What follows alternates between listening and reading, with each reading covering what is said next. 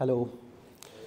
Good afternoon all. First of all, thank you SAP Netherlands SIT community for giving me the opportunity to present myself here, one of the interesting topics. So everyone I believe here is coder, right? So either maybe no coder or low coder or pro coder. So here, as because there are a lot of options nowadays to not to code and do a lot of things, do a lot of application development. And also in this recent era for the last 6-8 months, AI is actually booming. AI also is helping you to code, like AI is giving you the code snippet and literally it is actually accelerating your development process. So when we do have the no code platforms and AI assistant to write the code, so developers like us, so do we still relevant in the market? So that's a big question now. So let's understand all this 4 layer from no code to AI generated assistant layer. When we talk about the no code, whenever you use tools like SAP Build, of course you will be able to generate your application in faster way, right? But the point is you do not have the full control. So whatever is happening, whatever the code it is generating behind the scene, you do not have the full control. So you have to stick to the options that the no code platform is providing to you. So that's the reason we do need some kind of platform where we will be having options to accelerate our application development, but also we should have some kind of control over there, the coding part. So that's where the low code platform will be coming into picture, and not only for the rapid application development, but also when you wanted to understand the new technologies like cloud application programming, maybe like no code platform would be a right choice. So when you can actually generate your code or application with using the different visual tooling option, drag and drop option, and at the same time, if you can see the code it is generating, you can easily switch between those things and you can easily relate what is happening behind the scene, and simultaneously you can learn it. So we'll see like the low code option now. After that, we'll actually try to move into the pro code option. So this is how we'll be actually going into our session. But before that, who I am. So if you wanted to connect with me later on, so you can connect with me in my LinkedIn, or maybe if you want, you can directly go to. So if you don't remember my name after this session, probably you can just go and search like this, and you will see some of the videos in YouTube or somewhere in Google, okay? Or you can search like BTP courses, SAP BTP training or something like that. So you will actually get it. That's how you can reach out to me later on. And now coming back to the actual topic. Okay, so now which are the options that we have as part of this low code option? So we do have the productivity tool. SAP has given you the productivity tool inside the business application studio itself. So we'll go and see the things how it is working practically, right? But before that, I wanted to actually show some of the things before actually implementing one of the simple use case scenario using the low code option in productivity tool. So you can always come in this particular platform labs.acloudguruji.com and you can search different things that I am trying to give as a different topics to the community. So to build any kind of application, what we need, so to go to the low code option, we need to actually understand little bit of software architecture, software design, right? So to build any kind of application, we need data. So don't worry. So I'm going from the very basic level. I'll go to the expert level as well. So please bear with me for some time. So you need data. You can have databases, like if you are working with SAP BTP, you can have HANA or Postgre databases, or also you can bring the data from any other sources like S4HANA, ECC or other SaaS solution from SAP system. And as a platform where you actually need to build and run the code or your application, for that we do have this SAP Cloud Platform, the Cloud Foundry environment where you do have the Node.js or Java runtime. And on top of that, to build the application, you need some kind of backend, right? So to write the backend code, you can use the SAP's CAP framework, which is nothing but consisting of CDS, Code Data Service, and Service SDK in the middle, and then the user interfaces you can build on top of your UI5 or Fiori. And to do all these kind of things, you need some kind of IDE, right, where you actually write the code, compile it, and also deploy it to the platform. So you can use Business Application Studio. So when you have the basic understanding of this software or application development component, probably we can now move into some more detail, something like this, or maybe I can switch to this screen. And we can go for some kind of coding or hands-on part. So for that, what I'll do is I'll just keep this mic a little bit away for some time, and I'll just go to the sub account. So here I am already in BTP sub account. You might be already familiar with this thing. And to do this low code based application development, what I'll do is I'll be actually using the Business Application Studio as the IDE, as you have seen earlier in the screenshot. Let me just do a quick refresh. So I have already subscribed this Business Application Studio. So I'm going there, and what you need to do is actually you can go and create a dev space with this option. So in this IDE, SAP has pre-installed different components so that your development process will be easier and faster. So you actually can use this full stack application using productivity tool, and you can use some of the other extensions as well. And when you create the dev space with giving some name like this, so you will see something like this. Okay, so this is one of my dev space. It is like productivity tool based dev space. I'm going inside, and now if you are familiar with this Visual Studio Code, or maybe if you are already familiar with Business Application Studio, so I'll just try to show you how easily it is possible to implement an end-to-end application, end-to-end CRUD queue in just 10 to 15 minutes. How it is possible? So you can just go inside this project explorer. Here you can just come and create project. Even probably I will not use my both of my hand, only single hand. And full stack project productivity tool kit start. You just give a name.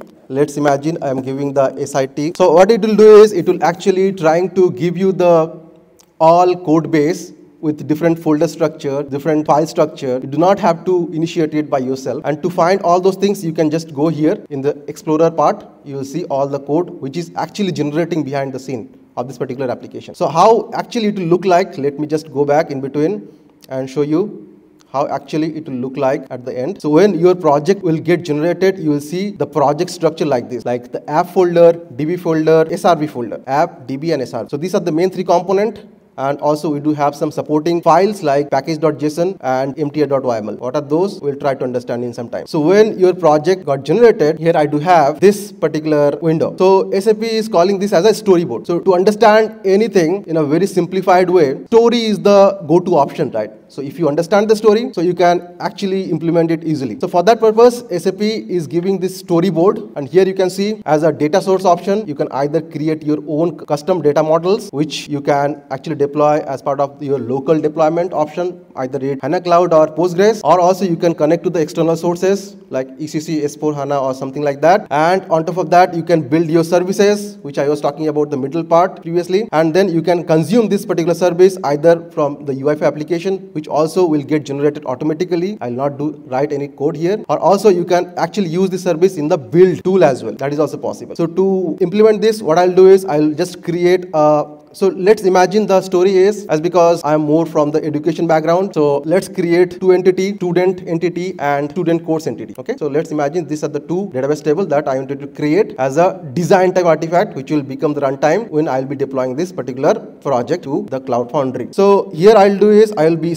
using I'll be creating students entity, and I can actually go and add as many fields as I want with the corresponding type. Let's imagine for the student entity, the ID, let's imagine as of now I will take it as string, and let's say like student. I hope I'm audible. Yeah. So then the name is also string, then email is also string, and that's it. So if I wanted to have another entity, I can just click, drag and drop, very simple. Then student courses. Okay, and again I'll double click. I have the ID, UID, which will automatically generate, and then let's imagine the student code. Let's say like, let's make it simple as of now. Wanted to have another one is active or not. That's it. Both of my entities are ready now. Now let's imagine I wanted to have the relation in between these two entities. For that also I do not have to write any code. What I'll do is I can directly double click, or here also you can have option to drag and drop, or probably just right click and double click and go to the relations and create a relation. Either it will be association or composition based on your requirement. Let's imagine it is a composition, and the source entity is students and target entity, let's imagine here for our scenario it is student courses. Here the relation, what I can do is I can use student ID just to give you what are the options that we have. That's the reason I am just showing it to you, all the possible options. So here you can see 1 to star relation is already happening here. Like this, you can create as many of entities with the different data types, and you can put the different relations and so on. So that's it. So when you have done, so you can see in the main storyboard, you have this option. Now, after having these entities, what I'll do? I'll need to expose this entity so that other application, they can also, let's say like UI application or build application, AppGyver application, whatever the application, they can consume it. I just click on it, plus icon. So SAP has done wonderful job here. Here, let's imagine I will only expose this particular entity. Okay, student courses. Enable draft and editing. When you actually edit something on one of the system, you can just switch to the other system, and you can also continue your process like that. Okay, so I do have this particular service ready with me. That is also done. I have not written any code so far. So you can always go from basic view to detail view to check what are the details that you have already configured as part of this low code platform. Now imagine I wanted to now have the UI on top of it, right? which will actually, maybe like I wanted to have two application, one application where the students register themselves, like giving the course ID, or maybe like the admin, I will just register the student with the course ID and is active or not, and something like that. And on top of that, what I wanted to do is I wanted to actually have one kind of like display application. One is the create application, one is the display application. For that also, I just click on this plus icon, very simple. And here, let's imagine here, SIT NL, let's imagine like here, this is registration and next. So in this option, I do have this template based responsive application. Just click on it. So you can imagine how smoothly it is going. I'm actually not, I can actually go behind and I can use my left hand and do building this application, right? So what I'll do is I'll use this form entity object page template, and the entity that I'll be using student courses, automatically add a form. Yes, add it and then finish. So it will take some time because you are not writing. So on behalf of you, this particular tool is writing the code for you. For that reason, it will take some time. Okay, so I do wanted to actually add one more UI application which will actually display the students. For that also, I'm just going here. I'll just type SITNL and let's select display. And go to the next option, go to this template based responsive application and list report page, next, and that's it, finish.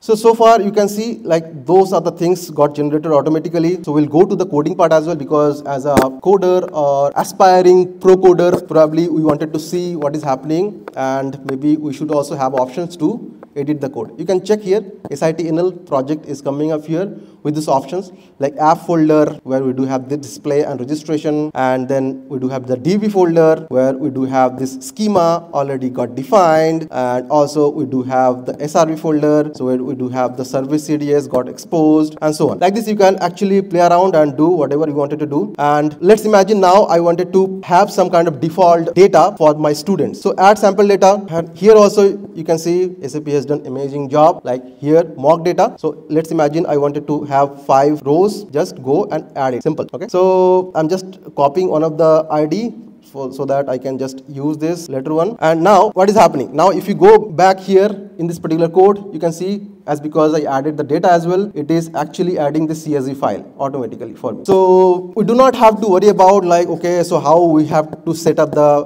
CAP project and what are the things that we need to do and so on. So all those things are becoming easier now. Now what next? The next thing is I can see, okay, so I do have the app folder, which is nothing but my user interface. I do have the DB folder and SRV folder, or I do have files, which is nothing but our backend, either the data models or service. I do have the package.json, which is also got automatically added with this dependencies. Now, if you are a little bit familiar with the CAP application programming, so you also imagine like I do need a deployment descriptor, so which will help me to deploy my application in BTP Cloud Foundry, right? So where is that? So to generate that, you need to actually go to your project from the storyboard, and here project action, and you can use deploy project. So when this is happening, it will now generate the mta.yml file, and it will now generate the mta.yml file, and then it will actually, so you can see now here it is generating the node modules, and it is also generating the gen folders, and also it is generating the mta.yml, which is nothing but the deployment descriptor. So now the things are coming up, so you can learn by this way as well. And you can see there are different modules like this DB deployer, SRV module, destinations, and so on got automatically added here. So when you have this mta.yml file, because I do not have much time, so what I can just go and tell you that you go to the that folder is yet to come. Let's wait for some time. MT archive, and you just right click and deploy MT archive. It will automatically deploy to the Cloud Foundry, and you can check the application. But to quickly test this particular application, what I'll do is I'll just go back and come here. So locally also you can test it like this.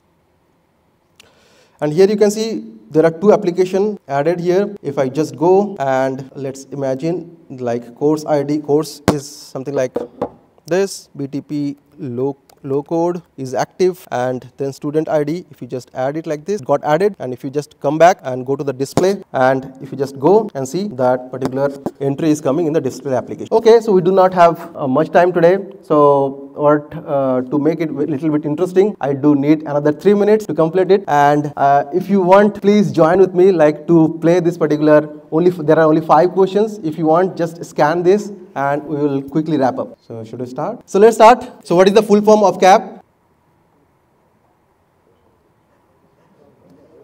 Of course, now let's go to the next one. Okay, leaderboard, who is winning? Go to the next one. What is the foundation Node.js framework library for SAP CAP CDS?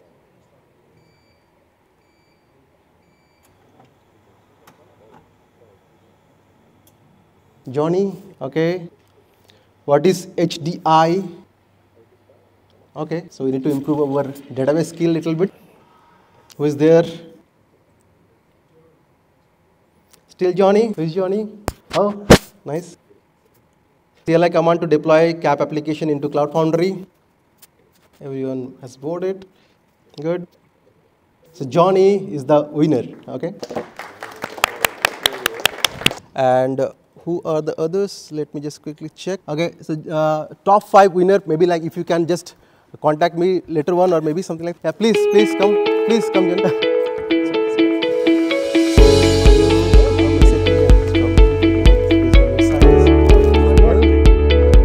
So you can.